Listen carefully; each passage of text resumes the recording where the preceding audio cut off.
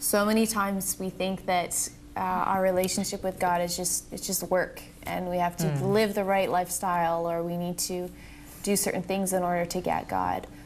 But the Word tells us, since the beginning of time, since when He created, His purpose was to be in relationship with us. We were supposed to be in the garden with Him all the time and enjoying His presence and Him enjoying us.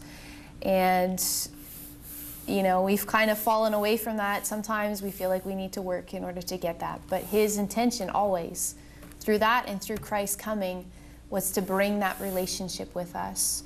And to get that relationship with God, honestly, the Word says that all we have to do really is just confess and believe and just tell God that we want a relationship with Him.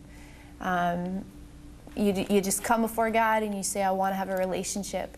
And He is ready and willing to have that relationship with you. There's no doubt in my mind. And then, you go through the process of sometimes we need to go through the process of asking for forgiveness for things that maybe we have done.